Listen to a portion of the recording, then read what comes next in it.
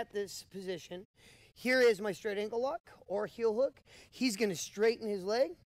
He's trying to take me over. Before he gets his weight on my foot, I'm going to kick him in the butt.